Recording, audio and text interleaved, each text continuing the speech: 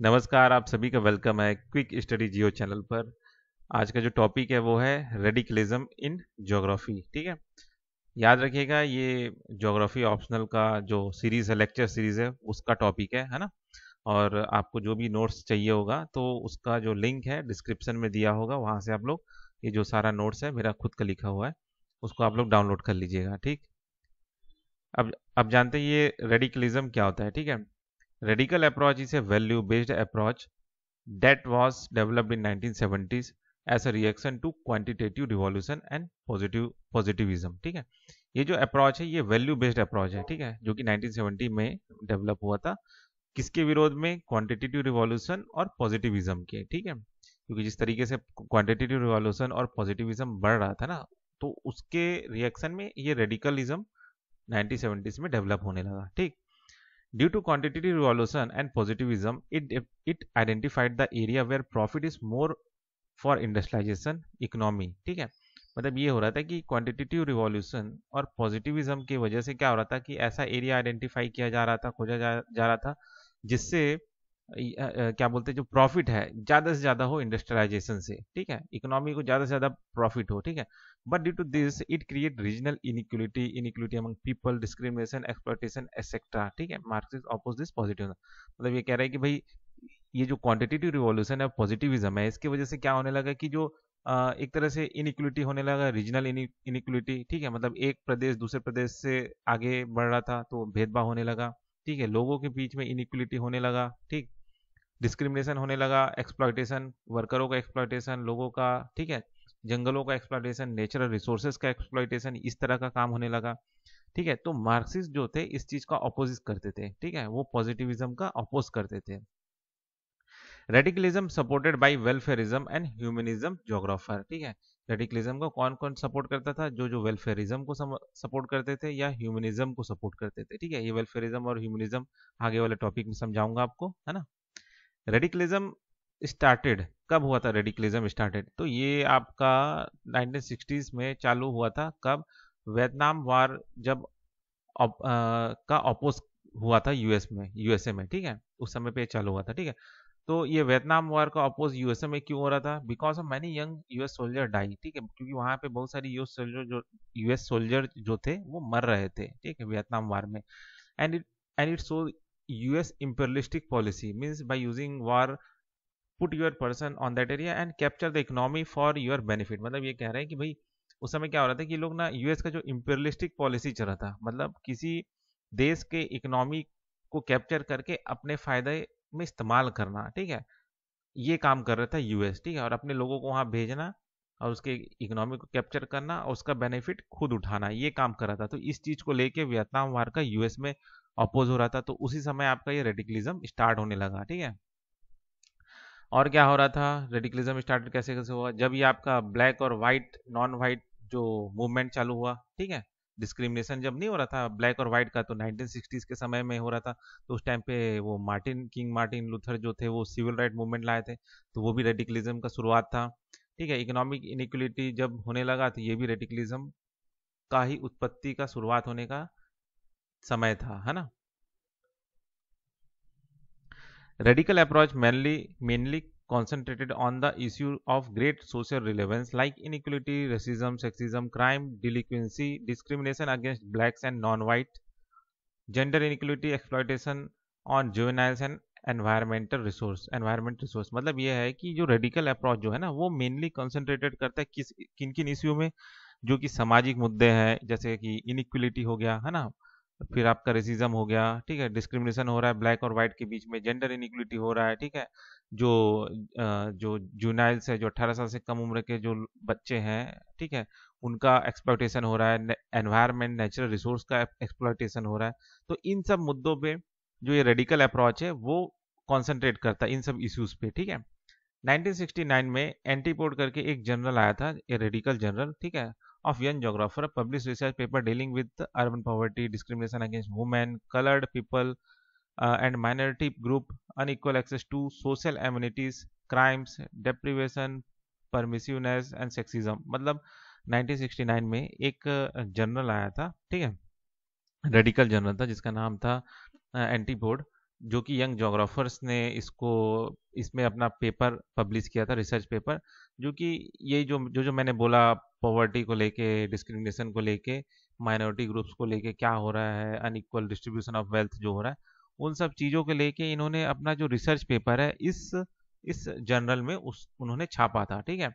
They also publish article on under development, poverty, malnutrition, employment and resource misuse in the third world countries, ठीक है। साथ ही साथ वो जो अंडर डेवलपमेंट जो हो रहा है, गरीबी है, ठीक है, माल न्यूट्रिशन जो हो रहा है, बेरोजगारी हो गया, रिसोर्स मिसयूज हो रहा है, ठीक है, कहाँ, इन थर्ड वर्ल्ड कंट्रीज।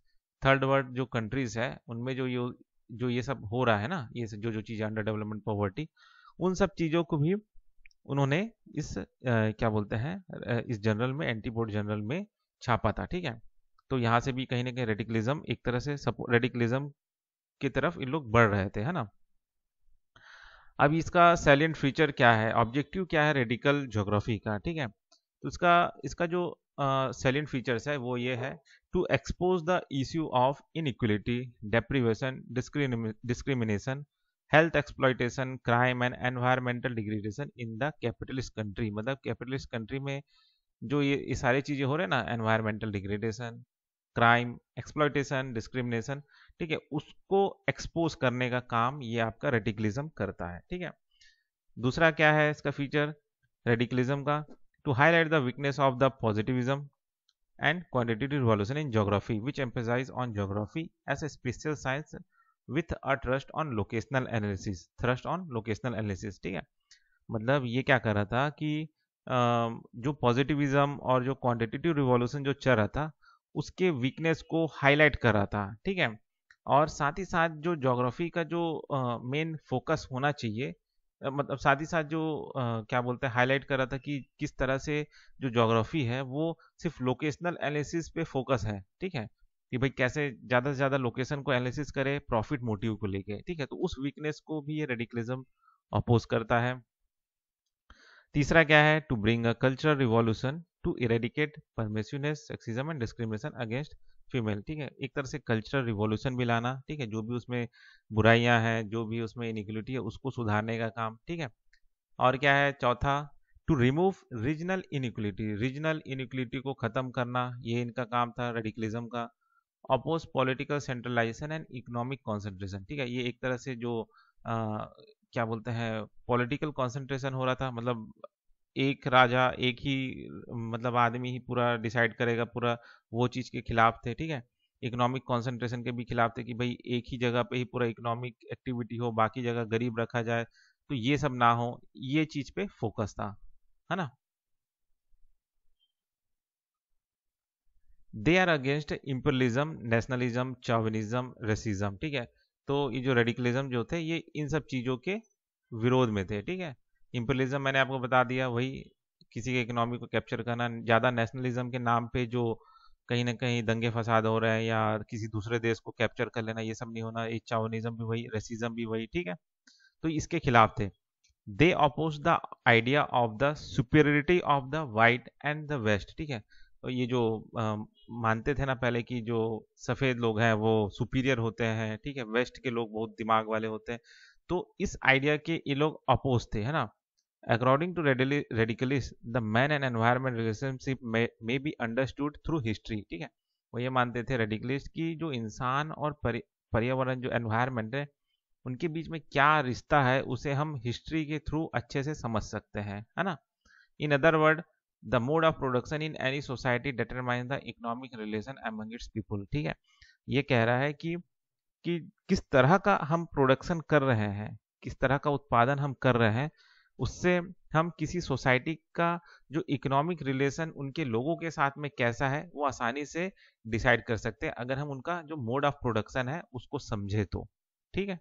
ये कह रहे थे, मतलब अगर ज़्यादा ही मशीनरी का यूज़ किया जा रहा है तो मतलब ये एक तरह से आपका इकोनॉमिक कंसंट्रेशन हो रहा है कि भाई कुछ लोग हैं जो अपने ही हाथ में सारा धन ले रहे हैं, क्योंकि किसी को रोजगार दे नहीं रहे, क्योंकि सारा काम तो मशीन से हो रहा है, ठीक है। तो ये वही चीज़ बता रहा है कि मोड ऑफ प्रोडक्शन को देख के किसी सोसाइटी में क्या रिश्ता है इकोनॉमिक, मतलब लोगों का इकोनॉमी के साथ में क्या रिश्ता है वो आसानी से हम डिटरमाइन कर सकते हैं अगर वहाँ के मोड ऑफ प्रोडक्शन को देखें तो, ठीक है। अब है इकोनॉमिक इम्पीरियलिज्म, ठीक है। इकोनॉमिक इम्पीरियलिज्म क्या है? ठीक है, अच्छा ये जो रेडिकलिस्ट जो थे इसके भी खिलाफ थे। वही है जो मैंने ऊपर में बताया, इकोनॉमिक इम्पीरियलिज्म, ये उसका कुछ एग्जाम्पल है, ठीक है। जैसे अभी चाइना जो है वो क्या कर रहा है, भाई China in Maldives, Sri Lanka, Pakistan, Africa, ठीक है, give loan and take land. मतलब क्या हो रहा है कि जो चाइना क्या कर रहा है, ये जो उसके जो छोटे छोटे देश जो है, गरीब देश जो है ना, उनको लोन दे रहा है और लोन दे के उनके जमीनों को वो रख ले रहा है, ठीक है। तो इस तरीके से ये इकोनॉमिक इम्पीरियलिज्म कर रहा है, ठीक है। और क्या एग्जांपल है, वर्ल्ड ट्रेड ऑर्गेनाइजेशन हो गया, ये इंटरनेशनल मॉनेटरी फंड हो गया, and many other international institution are more favour to developed country as compare to developing. मतलब ये जितने भी बड़े बड़े इंस्टीट्यूशन बनाए गए हैं ना, तो वो क्या कर रहे हैं, वो कहीं ना कहीं जो डेवलप्ड कंट्रीज हैं उनको सपोर्ट कर रहे हैं एज कंपेयर टू डेवलपिंग देश, ठीक है। डेवलपिंग देश को कम सपोर्ट कर रहे हैं और डेवलप्ड कंट्रीज के पक्ष में ज्यादा सपोर्ट कर रहे हैं। ऑक्सफम रिपोर्ट जो है वो क्या कहता है, India richest 1% garnered as much as 73% of the total wealth generated in the country in 2017, ठीक है। मतलब ये ऑक्सफम का जो 2017 का जो रिपोर्ट है उसमें ये कहा जा रहा है कि जो उसमें एक डेटा आया था कि भाई इंडिया में जो 1% जो अमीर लोग हैं टॉप के, वो लोग ना क्या कर रहे हैं, जितना भी टोटल वेल्थ जनरेट हो रहा है उसका 73% हिस्सा सिर्फ ये टॉप के जो अमीर लोग हैं, 1% लोग, वो लोग रख ले रहे हैं, ठीक है। ये जो रिपोर्ट था 2017 में आया था, ठीक है। तो ये भी एक तरह से इकोनॉमिक इंपीरियलिज्म है।